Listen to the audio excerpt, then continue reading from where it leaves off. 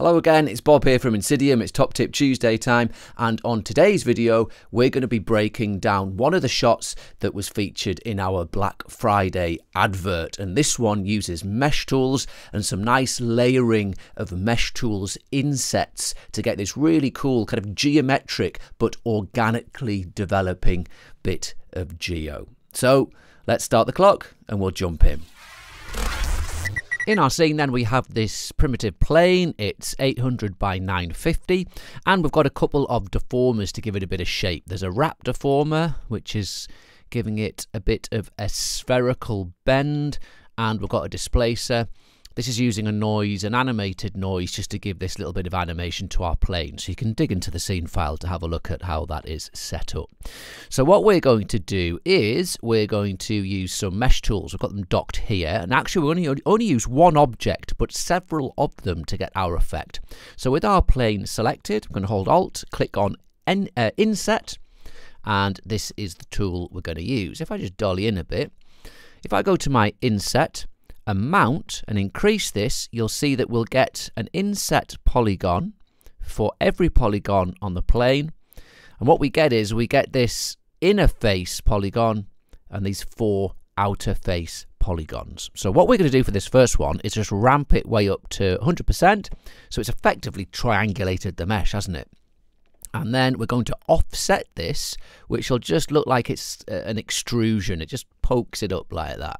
So something along those lines. And now we're going to add another one. So let's hold Alt. This is the beauty with the mesh tools. You can just layer them up as much as you like. And in the new one, we're going to put our amount. We're actually going to animate our amount on this one. So let's go back to the first frame. And the first amount we'll put on maybe 40%.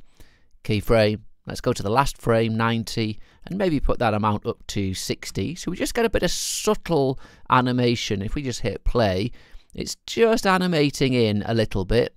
And we also want to offer a bit of offset as well, because we're going to be, we need these edges to kind of get our glints. So that's looking pretty cool. So now we're going to layer up some more. This one isn't going to be animated, so let's, with our inset selected, hold Alt, click Inset, and maybe put this amount up to 45 with an offset of just 1 this time, so they don't stick out too much. That's cool. And then hit play. So now we've got something like this. Very cool indeed.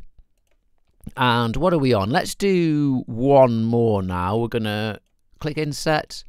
This one, we're going to do another animation, but make it quite a wide animation. So we're going to put our opening amount on the first frame on, say, 20%. Hit a keyframe. And the next one, we're going to put it way up, maybe to 80, so we get a lot of movement. And again, let's put the offset on 1. But this one, we want to restrict it to kind of the center part of our scene, and we can do that with fields. So with our top one, let's go to the Fields tab, add a spherical field. Here it is, and look, you can see that that one is only being affected within the confines of our field.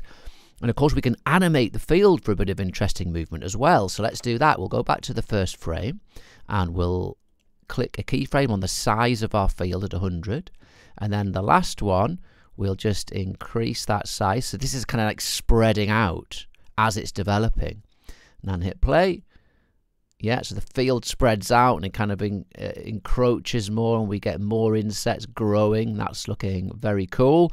Let's do some more now. We're going to hold Alt, hit Inset. This one's not going to be animated, but we do want to use the field. So let's drag that same field in to our new one. In the Object tab, we'll just put this on, say, 45 and an offset of 1. Just keep that static.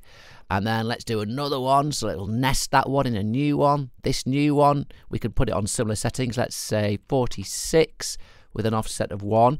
But we want to confine it to within the field. So let's go to the Fields tab, drag in the same field. You can see we're just layering up this same effect over and over again. Let's just do one more. Hold Alt, Inset. We want to use the field. We can use the same field. In the Object tab, let's put this on, say, 48 with an offset of 1. So now we've got this incredibly dense animation here. Look at this, but this spreads over time. So let's have a look at how this is going to look, because the beauty of this is we have all of these different kind of animating edges which will cast shadows and glint highlights. And as they grow and spread, we get this really interesting, what looks like an almost organic growth in a rigidly geometric animation. So it's pretty cool. Let's go to our render elements folder here, and we'll just look through this camera that we've set up, and we will activate our redshift sun. And even just in the viewport, you can see we get this nice effect with the shadowing. Let's just go to our redshift render view though, and just let's just dock that over here. Hit render, and we're going to get an idea of, yeah, so look, with the shadows, it looks really, really cool, doesn't it? And if we just go to our material manager, we've got this basic redshift material. This will just add a few highlights and a few reflections to that. And we're getting this very nice look. And as our sun animates, if we just animate that around a bit, you can see we get this really cool kind of shadowing of our effect. And it animates out as our field and our insets animate.